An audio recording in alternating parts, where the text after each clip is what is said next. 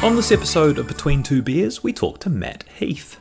Matt is an actor, producer, sports commentator, columnist, musician and radio host, and can be heard hosting Hauraki's breakfast radio show alongside Jeremy Wells, as well as commentating sport and sex with the Alternative Commentary Collective. In this episode, we talk about Matt's humiliating experience at Laura McGoldrick's wedding, his reflections on playing Danny Parker in Back of the Y Masterpiece Television, how his fake band Deja Voodoo got a record contract, the time he made Jacquie Brown cry, and the realities of working with Jerry on breakfast radio. Seamus and I are both huge fans of Matt's work and loved sharing an hour with him at the ACC headquarters.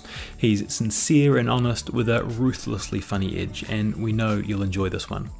This episode was sponsored by no one, but it could be you. If you would like to sponsor an episode or become our official sponsor, get in touch. We'd love to be talking about you right now. Check out our website at betweentwobeers.com, where you can find show notes, photos, YouTube clips, and links to Spotify and Apple Podcasts for every episode. There are also links on our site to our Patreon page. A huge thanks to those who have already shown their support. Enjoy the ep.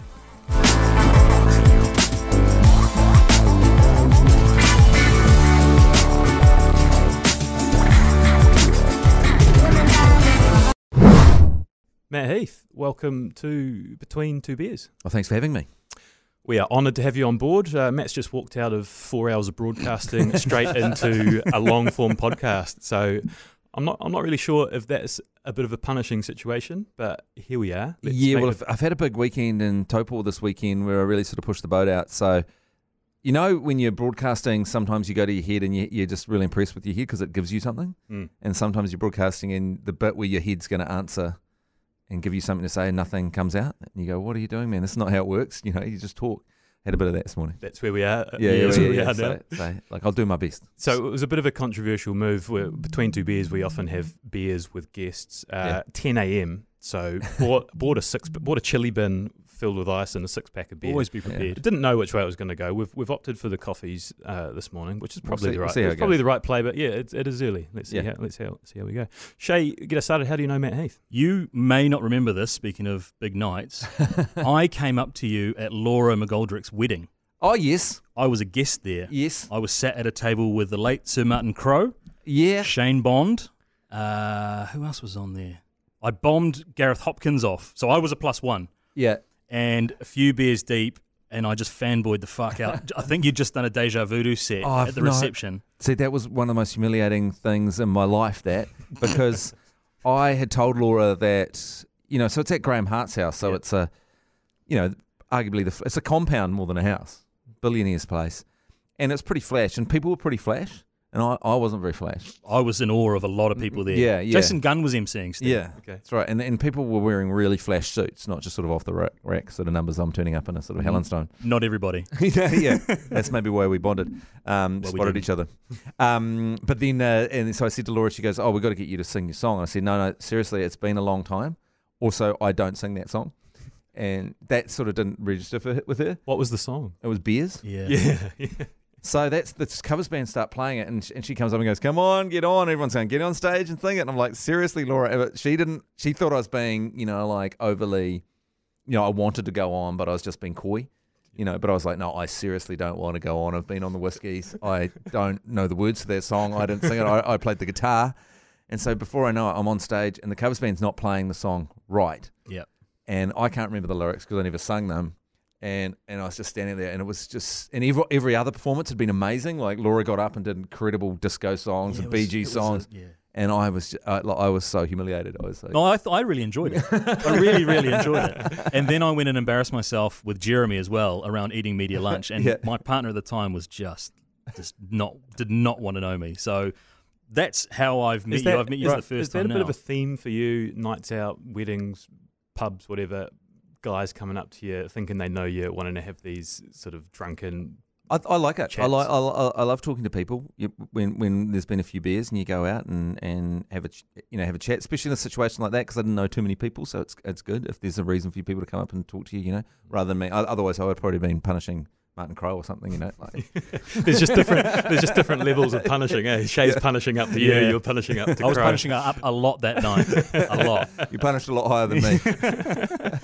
And Steve, you've had interactions with Jeremy and Matt before. Yeah, I don't know if you remember. I did the Kipchoge thing. Was it start of the year? Yeah, came on the show. Came on the show and did this sort of trying to run 1 kilometre at the same pace as Was that Kipchoge. this year or last year? That was this year. This was in February, March. Yeah, it feels like a long time ago. So I was because I've been deep into running. I think I was talking about you at the time, running. I was just starting my running, and I've been running every day since then. And Nice. I was building up to do the marathon in November, but then I forgot I'm useless with calendars, and I'd been booked to MC the Craft Beer and Food Festival in Dunedin. Oh, and nice. so I had all my training worked out. And then it was like, then something popped up on my phone and my flights were to Dunedin. I was like, oh, that's right, I've signed up for that. So I've been feeling guilty about not running that marathon. Yeah. But also slightly relieved. Yeah. But I imagine breakfast radio is just a blur of interviews and guests and talking to people you don't know. You're quickly sort of shuffling around. Being in studio gave me a little glimpse. You know, it seems like having a breakfast show with one of your best mates, Jerry, would be like the dream job, which I'm sure it is. It's good. But there's actually a lot of admin that goes on in between the voice breaks, and it's constantly thinking about what's coming next. And I imagine it's quite an intense 4 hours by the end. It is, because you also got a lot of sponsorship, things that you can't say the wrong word on, or else we lose a lot of money and it ruins people's lives that work in these sort of other areas of the company. So you got to get some things right, and also, you know, like this is great because you just get to talk in a row for a bunch of time. Yeah. But, you know, in radio, you talk in 3-minute bits. And so you have to start the break, then you go on a journey, and then you got to end it. And the break's terrible if it doesn't end with a good line. And hence today, normally I can come up with an okay line at the end of a break, but my brain wasn't delivering them.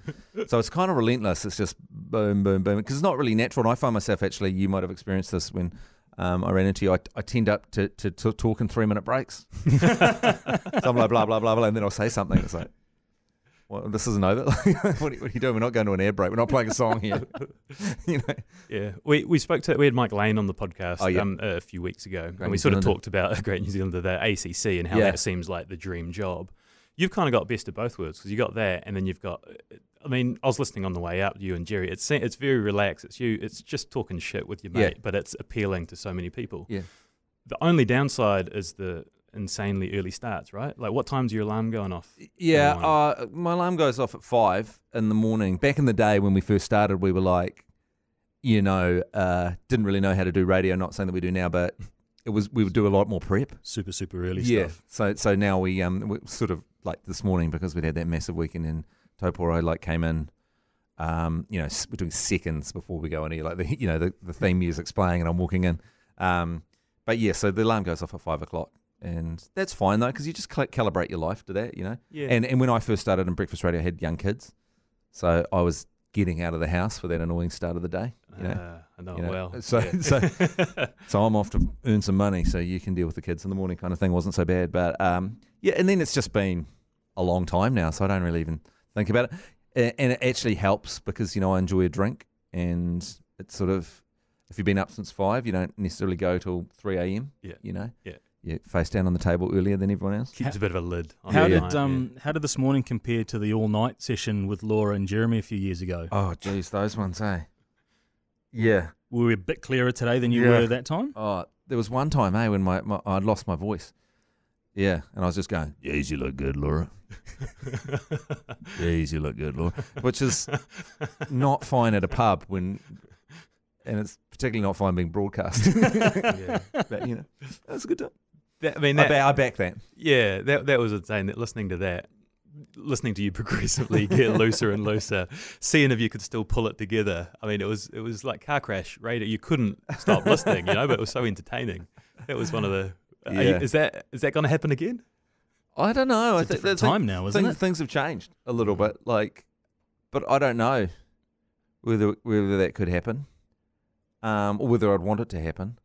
I don't know. I mean, this is kind of an interesting stage now where, like, one of my sons is quite old and some of his kids listen. And some of his mates listen. Not some of my son's kids. Wow, some of your son's kids. Wow. Yeah, he's not that old. So, I don't know. It's like I am very slightly aware of not totally humiliating him. But then again, I do it anyway, so it doesn't matter. Mm. You know? Well, I think he's all right with it. let's get into the backstory of Matt Heath. Yeah. Your son and his friends can learn perhaps a thing or two. Yeah. The place we want to start, Balls of Steel UK. Oh, yeah. And I've been tipped off that this was perhaps your best time you've had on set. There's a few yarns about, I think, hot mics and talking about directors and producers. Who told you that one? Oh, that was horrific. Yeah. Oh, that one. So so we did Back of the Wire in New Zealand, and some guys at MTV over in England, just some British guys, came across it, and they sort of rang us up and said, we really want to make a British version of Back of the Wire. So they flew us over there, and so we were, and they put us up in accommodation, and we were negotiating the TV show, getting it ready and all that kind of stuff, and getting paid money, and we were there for like 6 months. But then a new American producer came in and saw what we wanted to do and was like, no freaking way, that's not going to be on MTV. That's not happening. So it all got cancelled. And so then we flew back to New Zealand.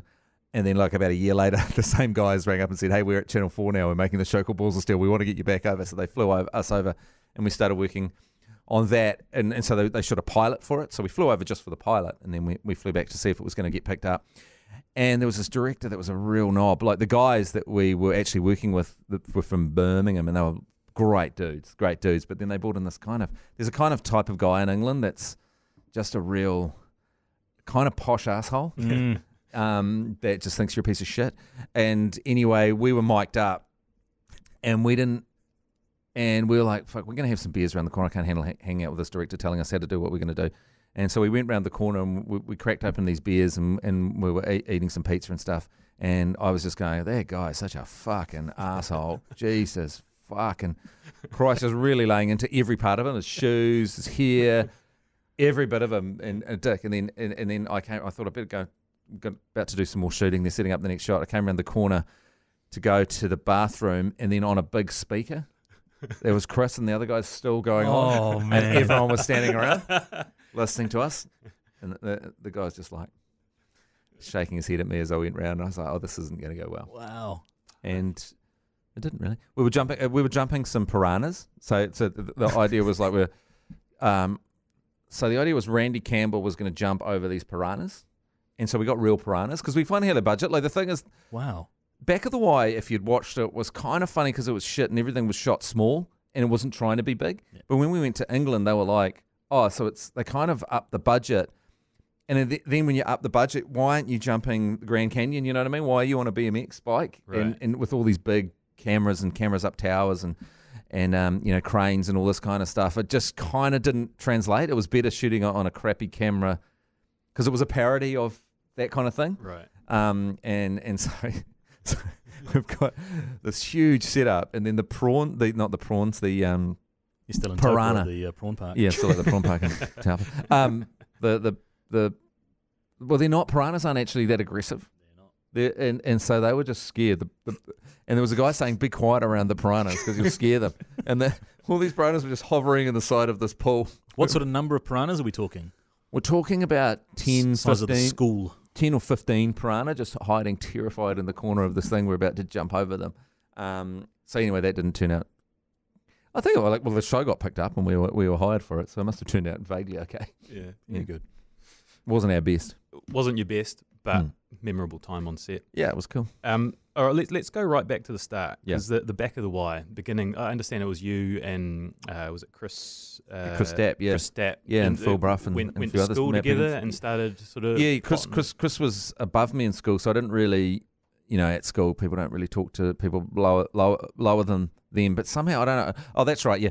So Chris came up to me after, when we were first year at varsity, and he said he knew I played guitar, and I was a reasonably good guitar player, and they'd said that they wanted to have a girl in their band, but they couldn't find a girl.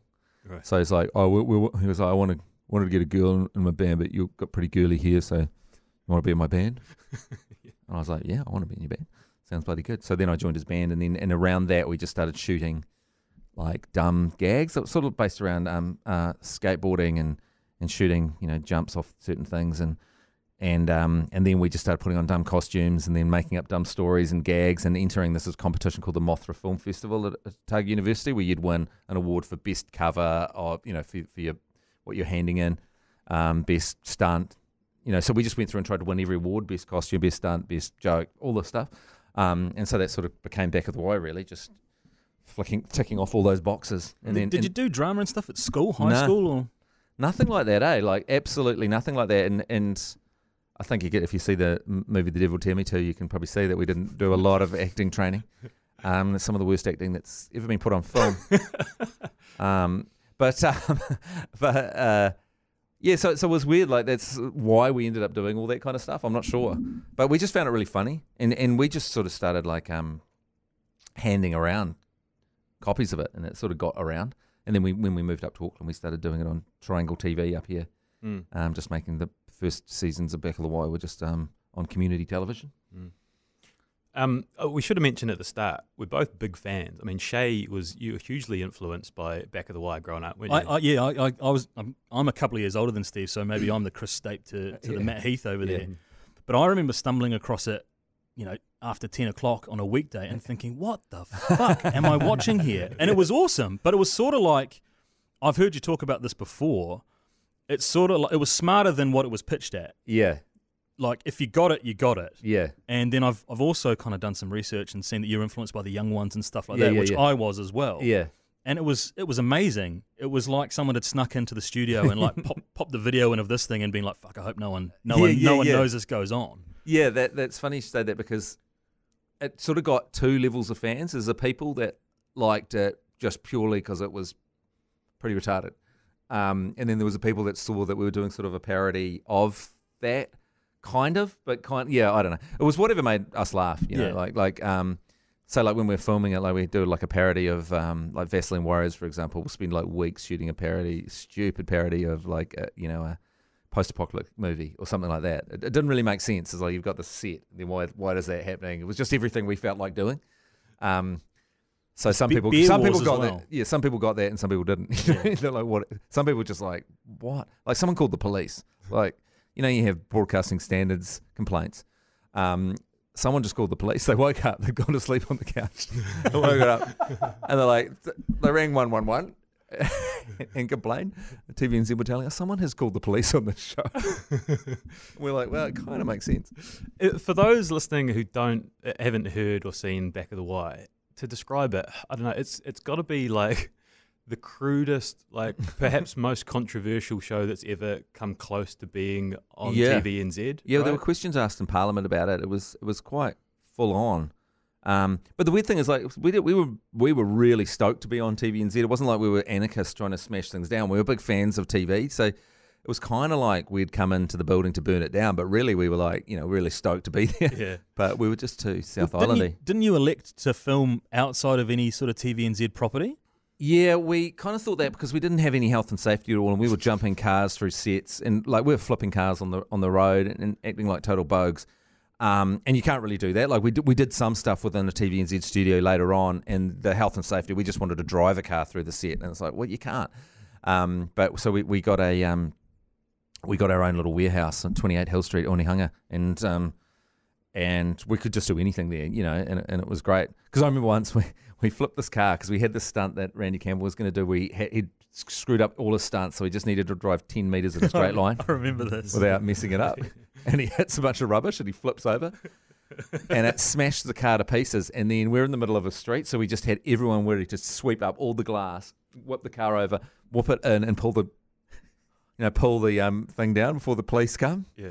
And then the police are sort of cruising past going, and there's like nothing to see here, and we're all staring out the windows. We just flipped the car on a main street.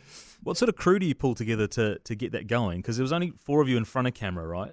Yeah. I felt like you guys did everything, filmed it, edited it. Yeah, we did. We had some people behind. There wasn't too many people just strictly behind camera. Because when it started off, it was like often the shoots would be, when it was on community television, it would be me and Chris interviewing each other, and we'd have the camera on a tripod and we'd just turn it on. So there was only, we'd do that. But we always had like, I'm still in the company with the guy that played Spanners Watson. Retired South Island mechanic. Yeah, retired South Island mechanic Spanners Watson. We've got an animation company, motion graphics company together. So we still work together. So he was there all along, and there was a guy called Matt Perkins that was there, and Grubby and Chris, and a bunch of people. But you're sort of mates, and you'd rope people in, when you're like young, people don't have anything to do. Yeah. Like trying to rope people in now, People have got kids, they've got stuff. They're not just going to spend an entire Sunday doing your stupid shoot for you.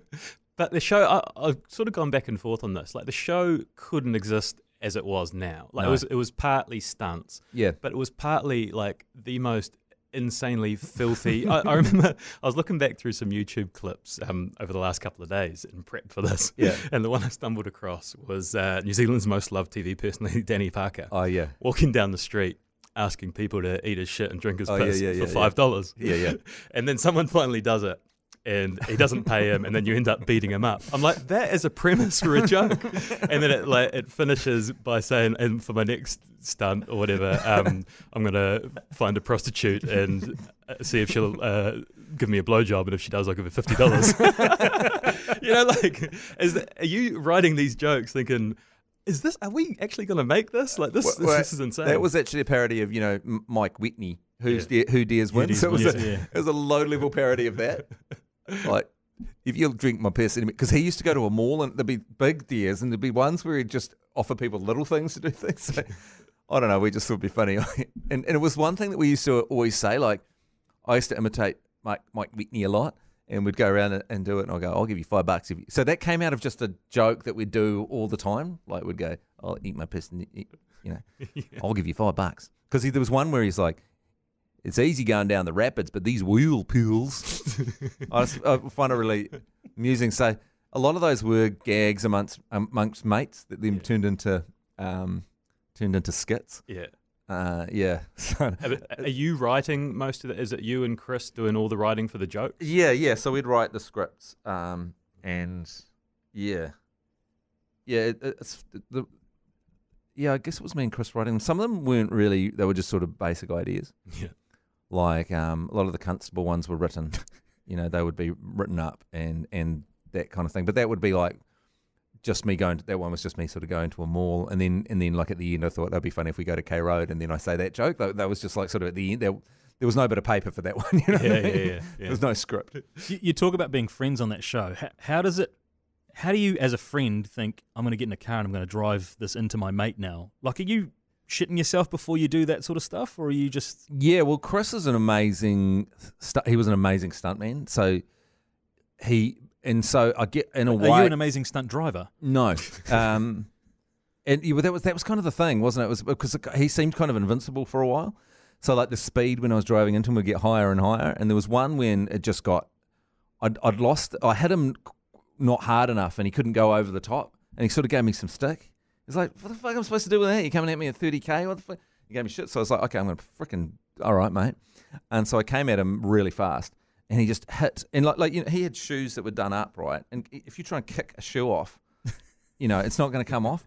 But his shoes came flying off when I hit him. I thought, this is interesting. And then his head just smashed into the windscreen instead of rolling over the top. And then we rushed him to hospital, and he had like they said, you've got spinal fluid coming out your nose. And I was like, yeah, I probably hit him too hard there. And that's when I sort of started to think, he's not invincible, But he still thought he was invincible, so it was fine. But all that kind of stuff, there was no health and safety at all. And we were lucky that no one got. There's so many situations where it was really close to someone getting really badly injured, and you wouldn't even know it happened. Like someone would be riding on a car, and there was one where I was driving a car around. It was in like a warehouse, and there was beams, and people were supposed to hold on, and then they'd fall off at one point.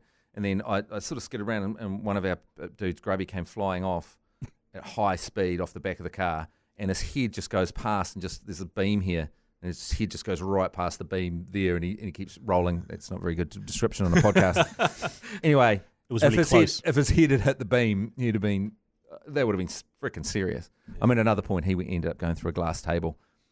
And it was like, other people would have had fake glass tables, but he was just going through a glass table, jumping off this thing, and it looked like a great white shark had been munching on his butt by the time we got him to hospital. Did you ever have to can filming for a little while people recovered? Or you just kind of sometimes, yeah. patched up and get back in the pitch? Yeah. But it was sort of kind of weird, eh? Like, you weren't really allowed to say you didn't want to do something, and you weren't allowed to. There was kind of sort of macho-ness about it, so you couldn't really say that you were hurt, and you couldn't really say that you didn't want to do something. It was kind of weird. Don't take this the wrong way. It's quite hard to picture that talking to you now. Yeah. Like that fearless Matt Heath way back when. Boy, I'm so fearful now. Like, man, since when you have kids, everything freaking changes. You know, everything changes. You're like, Jesus Christ, someone's gone through all that effort to bring you up or bring someone else up. It's like, you know, there's quite a lot of effort that goes into a kid. Is that why it finished? It sort of reached its natural conclusion. You kind of grew out of it. You had kids, all the rest of it, or did it? Yeah, it didn't have any more. I think we went to. It sort of reached its natural conclusion because we went to London. We were there for quite a long time, and we didn't really produce much because it didn't really come off. And then we got the offer to make the film, so we came back here and made the film. And then after we'd shot, it took a long time to make that film. And after that, it was a bit like, and then I don't know, yeah, just things changed, and you know, it's kind of like it was sort of giggy. It was giggy, so you'd have a bit of work and then not much work. And yeah, actually, now I think about it, then I had a kid, and then I was like, actually, you know, I have to feed this thing. Yeah. So I can't just be going around the world and shooting 6 episodes of a show in a year, and you know, having a bit of money. You have to have consistent money coming in. So it was probably me that peeled off and. So went to radio or something? Was there ever a point where it was like a full-time, like a stable, consistent job, and you're thinking that this is kind of going to be my career doing stuff like this? Yeah, it was, because we were doing lots of other stuff around it as well. Like, so, you know, we'd been shooting music videos for people as well that might not have been back of the YE, and working in TV. I was working as a television producer for real shows as well. So there was sort of a job part of it, I guess. But I know we always thought we were just going to go bigger and bigger and bigger and then make a really good film. And then we made our film and it was, and they're good. And I was like, oh, wow, okay. It's interesting. Like, I've heard you talk about it a lot, and it's kind of self-depreciating, but it is such a cultural, for people around our age, it's such a cultural icon of New Zealand kind of television and entertainment. Yeah. The Back of the Y stuff, and also rolling into the Deja Voodoo stuff as well for those that tuned in. Well, that was interesting because Deja Voodoo started getting a lot of. We ended up touring a lot with Deja Voodoo, and that was really weird because it kind of wasn't really a real band. And there'd be times when I'd be like playing a gig somewhere, and there'd be a crowd there, and we were going through like actual band problems, and like there'd be arguments, and that's like, and then I'd have to realize this isn't a real fucking band. Like, what's going on here? Like, it doesn't matter if no one likes us tonight. It doesn't matter what our next career move is, you know. And like, we signed to an Australian record company, and we're flying over the air, and we were doing all these things, and I was like, hang, this doesn't make sense. Like, so for listeners who aren't aware, Deja Voodoo were formed to be a band in Back of the Y and do little 10-second little instrumental kind of lead-ins. That's right. And so we played the music because me and Chris used to play the music that was on Back of the Y. We'd record it. Although the riff dun dun dun dun dun dun, that was actually played by another band of ours called the Warlocks of Firetop Mountain, and Matt Perkins was in that band. So we'd always been in bands. And so the name Deja Voodoo just came up once to be the band on Back of the Y. It's like, oh, they're called Deja Voodoo. Yeah. Someone had seen a covers band called Deja Voodoo, because I think a lot of covers bands in the world are called, it's like Deja Vu, but Deja Voodoo, it's got a little bit more. So we called the band that, and then we got a record deal. It was quite interesting. Yeah, so how did that progress to But we'd always writing been songs? It wasn't like we became musicians for it. Some people thought that. We'd always been in bands. Yeah, They just didn't, no one had bothered watching them. Okay. You know, for good reasons. So one of our tipsters has suggested that you signed big with the Aussie promoter Michael Gudinski. Oh, yeah, and yeah. the band still owes him money, money? money? We owe a lot on our record contract. Because it didn't, in Australia, because Back of the Way played in Australia on a channel called, I feel like it was Channel V or something in Australia, like it was sort of like a music channel over there, kind of like our C4 or our Max TV or something, which was quite big at the time. And so it played over there, but it didn't really have it didn't have anywhere near the same cultural impact over there. So I think we sold about probably one CD single over there, with quite a sizable investment. I feel like you were signed at the same time as Betcha Duper. Yeah. We're signed to the same label, which is Liam Finn. Yeah, that's right. Yeah, so but it was cool because we got over there. Michael Gudinski's crazy man. He's great. Had some great times with him over there, and we were flying over there. But in my head, I was like, this isn't. You know, I knew that it wasn't going to work. Yeah, because I don't know, like. What are you telling me? I smoked pea and I'm all right. Didn't translate to the Aussie market. I was talking to someone whose first job was to take that to radio. He said, you know, my first job is because you know those people that pitch songs to radio, and he goes to me. This is about 6 months ago. You know, what my first fucking job was. I was when you guys who I'm not sure, EMI or Universal or something, that were distributing our stuff through Liberation. And he said I had to take that to, you know, radio stations, probably Radio Hodaki, and say, would you play this? Like, I smoke pee and I'm all right. Yeah, we're sure we're going to put that on high rotate, mate. Yeah, hell yeah. It's number one. When you look back now and reflect on Deja Voodoo and Back of the Wire, what do you think? Are you filled with pride about that part of your life? Or? Yeah, like, because it was really what it was a social group. It was a group of friends. So it was always funny. It's like we used to write down the ideas we had when we were drinking and actually make them. I think every social group has probably good gags or goodish gags that they think are great. But we shot them. That's what we always thought. We'd go and film them. And so the next day with a hangover, like I remember we came up with Bottle Store Galactica. That's what it was. It wasn't Beer Wars. It was Bottle Store Galactica. And so we like had that idea when we were steamed, and we laughed for so long at it. And then we couldn't remember it for like 4 weeks. It was like, we had a great idea. And then I found a bit of paper that I'd written somewhere. It was like beside my bed or something. It said, just Bottle Store Galactica. I was like, yes. And so then we're filming it. We've got sets. We've got, and it's like really not really worth all the effort they put into it. Yeah. That was the appeal, though. The appeal was guerrilla TV. It was great. It really was. And you look back at it now, you kind of cringe a little bit back at it now. But the gags still stand up. It's still good stuff. It was shot so terribly. Like that's the appeal. Yeah. And as I said before, it's like when it was actually shot really well, it didn't quite translate. Yeah. Like when we made the movie, it looked too good. It needed to look. It would have probably been better if we'd shot the movie like we'd shot everything else, because it's if you shoot it good, the joke that it's crap isn't quite good. It's just crap. Yeah. One of the although some people love that movie. It's like every week someone comes up and goes, I love that movie. It's my favorite movie. But me and Chris, we were like, because it did quite well in Germany and it did quite well in Europe. Ended up making quite a lot of money, that movie, but we went to a lot of film festivals and we'd have to introduce it, and then we'd seen it so many times. At one point, we were sitting in this film festival, we just had a few drinks and we started booing our own movie. We were so sick of it. We're like, it's rubbish! Turn it off! Where can listeners view this movie now? Is it on any of the streaming platforms? It was on Netflix for a while in America, maybe over there. I saw a trailer. There was a YouTube trailer. For a minute. It was all I could find. Yeah. But, we'll keep you posted between two beers, listeners. It sold a few copies on DVD. It was called Dick in America, not The Devil Did Me Too. So it was called Dick. And it was funny because in New Zealand the cover had a picture of Jerry on the cover. Not Jerry. Chris. Talking about my current person I've just been talking to for 4 hours. Chris was on the front cover of the DVD. In New Zealand and America, they changed the name of the movie and put a picture of me on the front cover. Good. I was like, you're not good enough for the States, mate. Even though I was definitely the secondary character in the movie. Just to finish off the Back of the Wire stuff, when we had Mike Lane on, we talked a lot about the ACC, and for any listeners who are tuned into this one, go back and listen to that because we cover it in great detail. Yeah. We spoke about how when Lee Hart sort of went on the field at the World Cup and it pushed the ACC into the mainstream, and then they kind of took off from there. Yeah. Did you have a similar-ish kind of incident with Bill Ralston, like hammering Back of the Wire? Yeah, that's right. So before it was originally supposed to come out, they sent out like preview copies of it to all the reviewers, and he saw it and he said, this is the worst thing ever. And he was so furious. So he just kept on writing article after article for weeks, like for 4 weeks in a row, just writing, this is big. And like back then, in a newspaper, that meant something, because they wanted the reviews. And this is before it's gone to air. Before it's gone to air. And so they pull it. They pull it.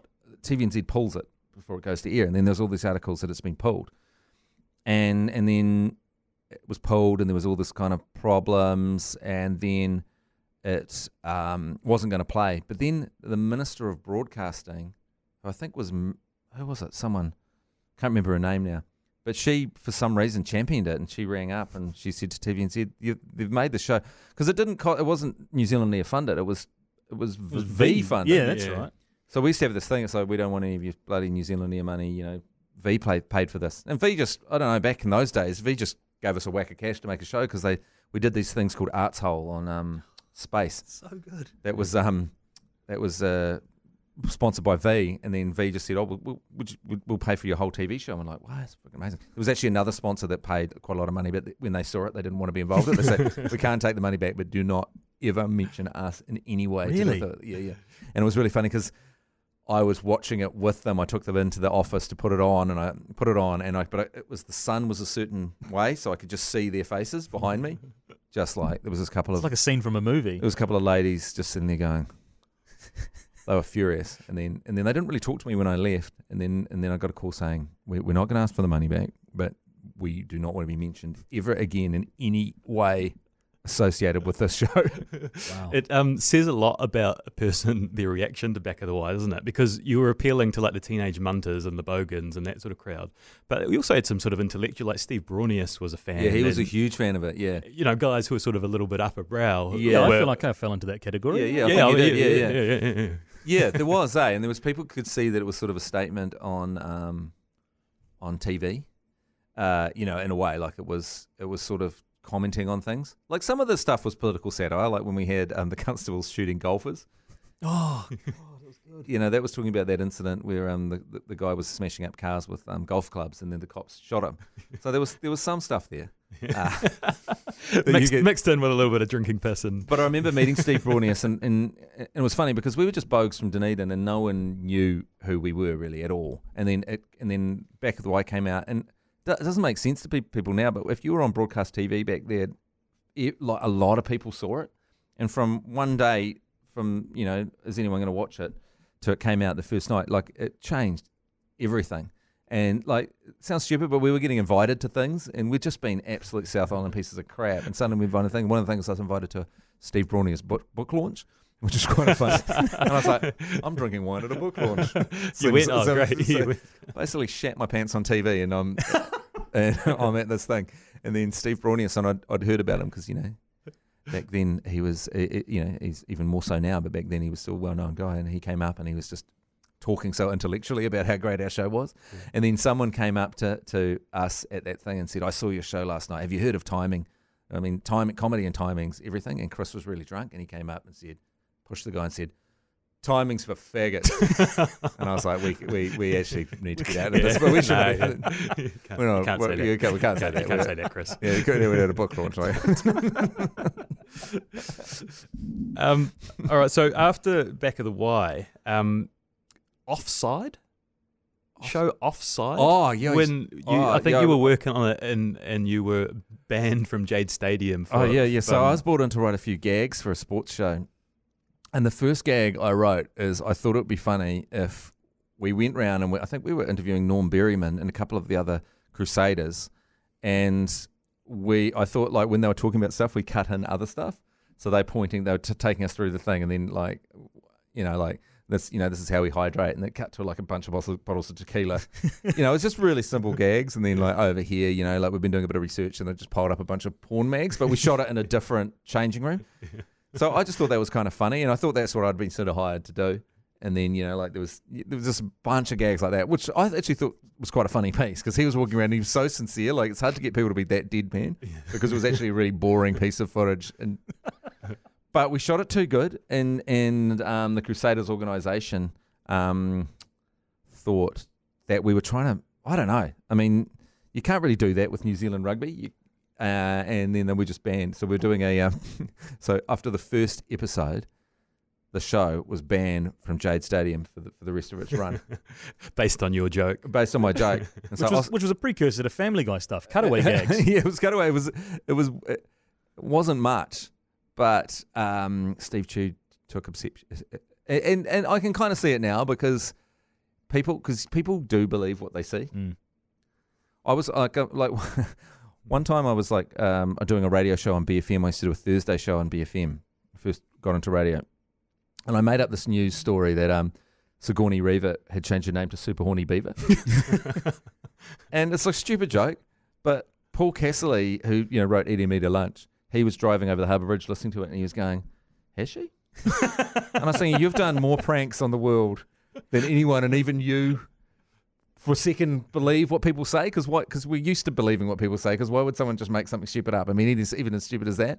Super horny beaver. Like, how are you thinking that that's a possibility that's actually happened? I said it was for a charity thing. She's doing it for one day. She's going to change her name to Super Horny Beaver for one day. Sigourney Weaver. It's amazing. Good on her. It's for, I don't know what it was for. And it was just a stupid gag, but that's the thing. So I guess with this Norm Berryman thing, you're like, people don't know that it's not true. Yeah. Because they're like, well, why would you film it then? Why are you saying that's happening if it's not? Like, that's a good question. Especially on a sports show as well. Yeah. You've name dropped Eating Media Lunch there. Yeah. Am I right in thinking you've had a hand in a lot of kind of those sorts of shows. Did you work on that one as well as an I editor? did a bit of editing for Eating Media Lunch, and we made like that song I Smoke Pee and I'm All Right. That was for Eating Media Lunch. Mm-hmm. So because was it after the guy cut Yeah. the hands off? Yeah, no, it was a bit after that, but it was Antoine Dixon? Yeah, Anton Dixon. There's a line in that song about that, but I remember I was talking to Jeremy and Paul Cassidy at a party once, and we were talking about why is there no positive peace stories? Paul Cassidy was like these better PR. like someone was trying to rob my house, and then my P lab exploded, so he was set on fire. So thank God for the P lab, it stopped him stealing my TV, And so they decided to write a skit on positive peace stories, and we were like, we'll write you a positive peace song. So then at the end it can go, and a band. And if you actually listen to the lyrics of I Smoke Pee and I'm All Right, it was trying to say it was lame, like I smoked pee and nothing happened, because when we were, that was based on like me and Chris had been over in England for a while, failing to make a TV show because it kept on getting cancelled. And I was flying back into New Zealand. I hadn't really zoned into New Zealand much. And on the plane, I just picked up a Herald, and it was just all about dog attacks and pee. And I didn't really know what pee was. Yeah. Because must be early on, and when they were calling it pee, I was like, what the frick is pee? It's like this, the whole country's been attacked by dogs, and there's pee. And then when I got back, I said to someone, and they're like, it's meth. And I was like, oh, God, it's meth? Right. Well, that's fucking grim. Pulp Sport, is that on your list of credits as well? I would, we'd appear on that a lot, but, just in their gags. I think Ben and Jamie were fans of Back of the Wire to a certain extent, so they'd get us into a skit every season pretty much, but we were just doing their lines on it. We didn't really contribute anything there. I love that guys, and I love those guys, and I love that show. So we're always happy to help them out.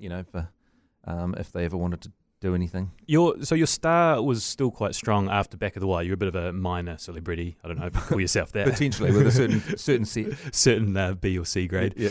Was there any offers for you to front or be part of other sort of TV shows? Yeah, I got quite a lot of that, particularly me, but I had imposter syndrome in the point that because I was parodying being something, so I couldn't actually be something, you know what I mean? That was my problem for a long time. Right. I was like, no, I can't actually do it. I can pretend to do it.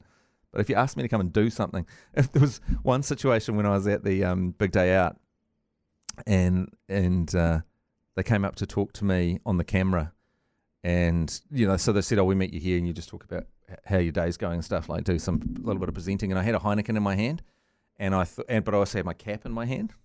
So I was like, it's a bit sunny, I'll put my cap on my head. and I poured the whole beer down my face. And this was live on TV. And I thought, I've got to hold it here and pretend like it was a really good gag. And then I put it back. And then and everyone's like, that was fucking funny. He did that. It was brilliant. Always on. I was like, actually, I forgot that I had my Heineken in my hand.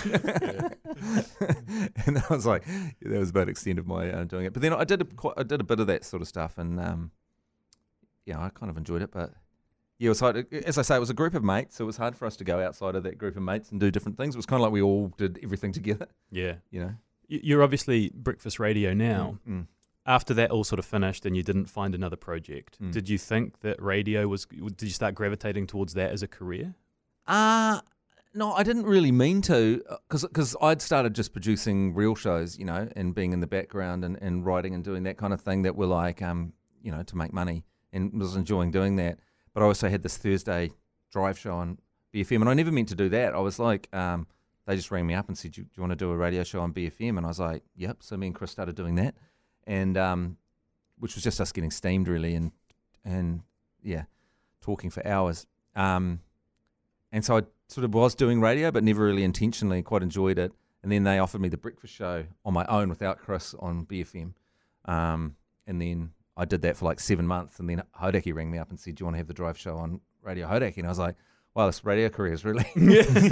like I've gone from just this being drunk on Thursday nights to being offered like a nationwide drive show. Is that Mike Lane calling you up at the time? No, that was way back. That was before Mike Lane. So he's been the boss for about 5 years.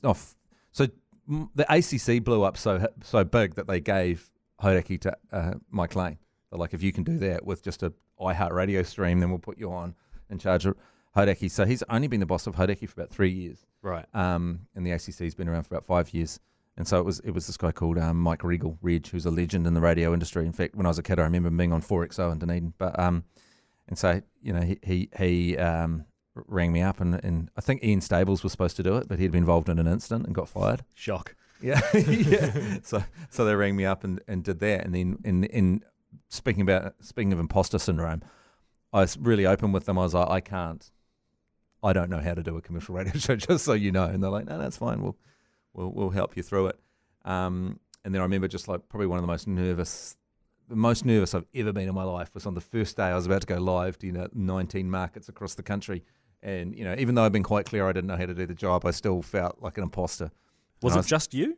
It was just me. It was the Matt Heath Drive show on Radio Hauraki. So it was like the Matt Heath Drive show on Radio Hauraki. It had my name on it. And I was so used to working in a pack that I was hanging out on my own. And then they put me with Tim Batt, who's a comedian these days, and he's a good man. Have you got a tattoo of him? Yeah. Yeah. There we go. The obligatory commercial He's revealing his shoulder tattoo. Yeah. You also nearly killed him with a T-shirt can. Yeah, that's right. Yeah, I still bring a bit of the Back of the Y styles. And that's the other thing with the Back of the Y thing. It's like outside of the bubble, in the Back of the Y bubble, you would just shoot someone in the throat with a T-shirt can and no one could complain. And it was just a bit different. You can't really do that to people. And there was other things where I'd got acting jobs and there'd be like a scene and I'd just beat the shit out of the person because that's how we did it. We always had this rule, you couldn't fake a punch. Anyway, the most nervous I've ever been was coming in to do that radio show. And then I got through the first radio show and I was like, this is all right. Okay, I've got through the radio show. And then someone just rang up and threatened to kill me. It was like, I'm gonna wait outside the fucking building. I'm gonna fucking kill you. You should have no right to be on Radio Hauraki. I was like, yeah, he's right. Yeah, he's right. I nearly got through, but yeah. And then many years later, I'm still here and love it. Like I love doing radio. It's great. Yeah. So the move to link up with Jerry, is that like a phone call coming through? You're like, this is dream move. The morning, were you mates with Jerry at the time? Yeah. So me and Jerry decided to, because we'd been mates for years. Like we'd sort of met because through TV stuff. I think he came up to me and said he liked the show or whatever, and so we became friends. And not great friends. Like the reason why I used to be in the ACC because I met Jerry and I was a massive cricket fan, and so we just started texting each other during cricket games. In different places, and whenever we ran into each other at a bar, we'd always end up having a good time together. I remember, the second time I ever ran into him, we were just happened to be at like a karaoke club, and he was there, and he said, "I'm doing We Are the World. Were you interested in coming up?" I was like, fuck yeah. And we both knew all the parts of We Are the World with all the different voices. Wow. And we did it like a duet right the way through. And then we just started saying we changed lives that day. We changed lives. And I ended up going back to his house with a bunch of people and we got on the steam and just continued singing We Are the World. So it's sort of the relationship had sort of grown up naturally. And then Jerry came over to do a show on Hauraki as well. I said, we should get Jerry to do something. And Mike McClung was a fan of Jerry's, who was one of the bosses then as well. And so Jerry started doing the Saturday show. He did this show called The Saturday Special with Steve Simpson. And then me and Jerry just talking, it's like, we both said we'd like to do the breakfast show. So we came together and made a pitch to be the breakfast show. And they took it. Now, what are you, 3-4 years in? 5? 5 years in, yeah. Does it feel comfortable? You said at the start, like we used to do so much prep for shows, you know, before. Now it's kind of like, as you do with any job, you get a bit more comfortable and you kind of just, you get in there and you feel confident enough to just wing it. You can pull something off, in the past. Like we used to talk about when we first started, because I was still green when we started doing commercial radio. I was still green from the Matt Heath Drive show.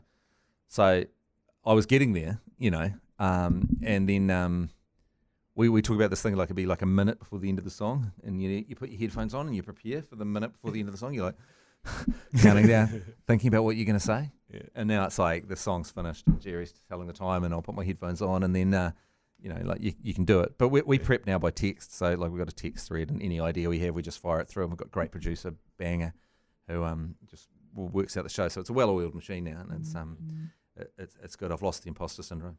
One of the reasons that you guys are so appealing is because it seems like you are able to pretty much say whatever you want without fear of getting cancelled or losing your job or any of that sort of thing, which is why the ACC is so successful. Yeah. I was reading something you wrote about. Sometimes, like in your columns and things, you write about drinking a lot for a bit of a reaction. Yeah. Saying that a lot of people, the way that they talk publicly and privately is quite different, and you're kind of just like bringing that out. Yeah. We've had some criticism on Between Two Beers for perhaps not being ourselves enough and not really pushing the boundaries and giving some of our real opinions. Not cutting the shit. Not cutting the shit. Yeah. And I guess as you develop, you get more comfortable doing that. But is there any sort of, I don't know what the word is, way that you're trying to protect yourself now as you get older? Is there a line for Matt Heath that there wasn't before? I think there probably is. I don't know. Like, and also I was just talking to, just to drop some other names, Jono and Ben about it before, and it's like, now you can do anything. It's not as funny to do it. And I was actually reading Howard Stern was talking about this, and he you know, because he used to do shocking stuff when he was on broadcast radio, right? And it was shocking. And then when he went to Sirius or whatever, and he could do whatever he wanted because it was internet radio, his thing was, well, now I can do it. It's not as funny. And so over the years, you know, the standards, I guess, have slipped to the point where it used to just be funny to be shocking, but it's not as exciting or anything anymore. Like, say, you take Back of the Wire. That was full on, and part of the reason why it was so funny, it was so shocking for the time. And so from what you expected to get was so totally different. But, you know, like the whole shock jock thing, and it's like if you come in and say something shocking on the radio, it's actually standard, you know, to a certain extent. And it's actually harder to actually be, and it sounds like such a freaking cliche, but to be honest and be yourself, and to actually... And we're stupid and we don't do it all the time, but to actually have an honest opinion on something is quite hard to do. And when you do, because you're always hiding behind a sort of, you know, like if you're being ironic, you can hide behind it. You're not really saying anything. But I think people in radio, because you're there day in and day out, and the bits they really like is when you actually reveal a little bit of who you are, if you can. Yeah. You also reveal a lot. You're a column writer for the Herald. Yeah. One a week for 50 odd weeks. Been doing it for about 4 or 5 years now. That's a lot of opinions. Yeah. How hard is it? I mean, I work with sports reporters, you know, even the sports columnists. Yeah. You're doing one a column a week. Shit, they come every week. Shit, what am I going to write about? What am I going to write about? How hard is it to continually get that flow of... It's pretty hard, actually. And not like I took a break recently from it for a couple of weeks. But it depends how low level you're willing to go for your idea. Like this week I was writing about how my grandmother used to say pant instead of pants. And I was like, why? And then I started thinking about it. It's like, well, did there used to be pant? Because pants is one thing, but it's kind of two things. And so is glasses and so is scissors. And so that's what I'm writing about. So you can have an idea. But then I played it into the sort of wider thing about search, like in you know, searching things up to have a go at Google. But the thing is, there used to be two pantaloons. So you put a pant on, and then they were strapped together in the middle. So it's like, people say, put your pant on, and then put your other pant on. Oh. And then when they were connected, people were like, oh, they're pants now. Because there's two of them. Oh, so I see what you've got. You've got your pants on, because you got two of them. You know. So the answer to the question, if you're willing to write about that, then you can find a point. Yeah. Well, not blowing smoke up your ass. Like, I really enjoy your opinion. Like the piece about the female doctor versus the male doctor. Oh, yeah. With the hemorrhoids. Yeah. So true. Yeah. Like, if you read something that's actually true, it resonates far more than if you're reading just fluff. Yeah, that's right. If you're willing to do that, yeah, if you can, you're just sort of beholden to something happening to you every week. Like, I was hit by a car recently on the way to work. I was riding my bike to work and I got hit by a car. And before I hit the ground, I thought, me and Jerry have this joke about casual chat. And before I hit the ground, I thought, this would be a good casual chat on the radio. Bang, hit the ground. My first thought was, I'll write a column on this. I'll talk about it on the radio. You know, it'll be on a story on the ACC going forward. I'm going to get a lot of get a lot of content out of this potentially fatal accident. Yeah, it's amazing the number of strings you've got to your bow, right? You got the Back of the Wire type stuff and the stunts and the gags. You got your breakfast radio. You're doing your column. You're in Deja Voodoo. You also won Best Kids TV Show at last year's TV Awards for Fire in Cardboard City. Yeah, that's right. Appealing to the kids as well. You're ticking off all demographics. Well, if you take out the really offensive stuff, most of the jokes on Back of the Wire were kind of childish. So me and Spanners Watson, Phil Bruff, who's the guy that we've had an animation company together for years, like Finewood Animation. We mainly do ads and stuff. We started making this in the spare time because it's quite punishing just doing ads all the time. So we decided to make a short film. So we made, and me and him were just thinking once, like, kind of what's the worst thing that could happen? And we're thinking, like, if you're an all cardboard city and there was a fire and you were the fire department in an all cardboard city where everything's made out of cardboard, that would be the worst thing that could happen. So that was the premise. It's the worst thing that could happen. So we made a short film and it did really, really well around the world. Won lots of short film festivals, got lots of big ups from people. Matt Stone and Trey Parker loved it, and they flew Phil. I couldn't go, but they flew Phil business class to New York to talk about it last year. And so it just blew up. I think they mainly like it because our cardboard can turn on the side, whereas their cardboard can't. So theirs was more of a technical like. It's like, how do you turn the cardboard on the side? And we're like, yeah. Did Phil get a chance to sneak any back of the Y stuff in for Matt and Trey? He didn't actually. He should have. He should have flipped them the DVD. DVD, yeah. And they'd be like, how do you play this? But but it did really well. And then we got back here and we just it got turned into a TV series, and now we're developing it as a sort of adult TV series out of Australia. The company over there actually going back and forth on the legals of that. So if this sorts out, it's always complex. But yeah, Hopefully should be turning into a 22-minute sort of more adult kind of cartoon based in the same world. Okay. But yeah, welcome to Cardboard City. You watch it on TVNZ on demand. Yeah. 4 seasons now. You won the award. I understand there was a minor incident with Hillary Barry's husband. Yeah. I've got this thing where I can turn wins into losses by celebrating the win. I celebrate wins so much that they become a loss. And I celebrated that win so hard that I celebrated all the night, punished Hillary Barry and her husband for a while, and then kept punishing all through the night, and then turned up on the radio and was still steamed, still talking absolute crap. And then ACC and Hauraki head G-Lane was like, get off the radio. What are you? Speaking about celebrating wins, your son Barry, Baz, budding celebrity reporter. Yeah, so he's reported. He's been flying overseas to interview. Who's he done? He's done Chris Pratt. He's done.